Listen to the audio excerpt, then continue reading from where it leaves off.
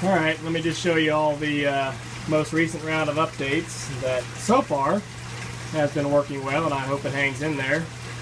First and foremost is I cut out the top of my barrel here on the swirl filter a little bit, and I got two of these big thick filter pads. These are we got them through Dr. Foster and Smith. I can't remember the exact classification. I think they call them medium density filter padding. They're 2 inches thick, and I got two of them. So I've got a total of 4 inches of sort of a dense filter floss material.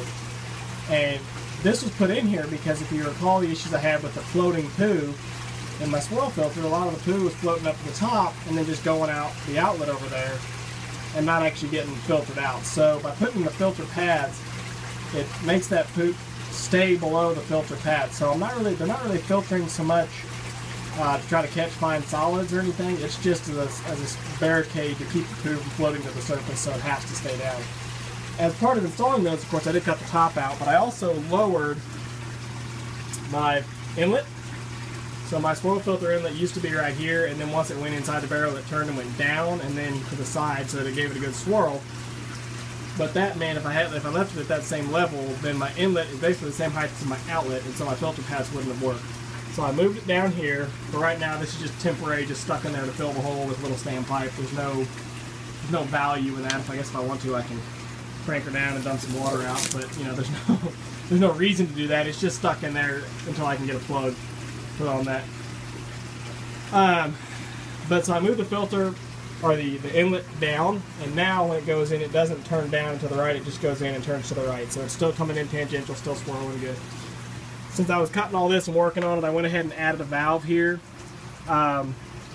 Didn't necessarily need it, but one of the things that I found if I drain the system without this valve, if I just crack this open and want to try to drain out the dump line, say I want to drain one of these tanks or whatever, it would first pull a siphon on the swirl filter. It would drain the swirl filter down until it broke the siphon. So by having this valve, like I said, it's not really all that necessary. But it will save a little bit of water, saves a little bit of turbulence on things, and so I can just cut it off real quick, do whatever else I need to do, turn it back on as I see fit. So, but anyway, those were the plumbing modifications.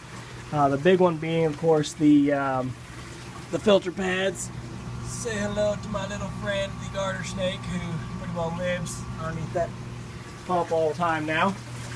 But it looks like everything's working pretty good. The tank is it's at a little bit higher level just because of how I've got this outlet set.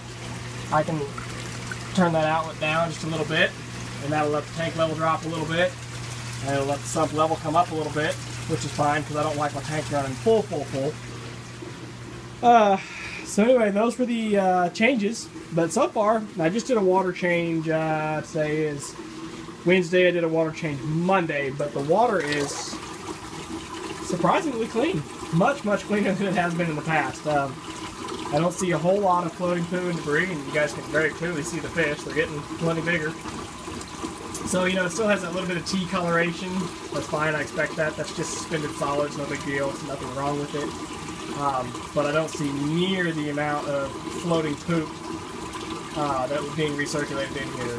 And the water looks cleaner and the fish look happier. So just fed them a little minute ago, just as a little bonus feed. I've got their automatic feeder going again, but I still don't trust it, so it only feeds them once or twice a day. And then I come in here when I think about it, and I'll throw in a scoop of feed just as a bonus. But everything's looking good. I just wanted to show you guys those quick modifications. The filter pads, like I said, conceptually a swirl filter should work fine, but only when you have a poop that's heavier than water. If you have a semi-floating or a floating feed pellet, you're going to have floating poop, and so then you're going to need those filter pads.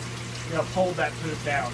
Now when I go to clean the filter, it's real easy. I'll cut it off down there. I'll crank my standpipe up right there to prevent backflow from the K1 filter, or K1 barrel, and then I'll just crack my valve here and drain out and flush out the bottom. Go back to business. So things are looking good. Just want to show you guys the updates and or upgrades.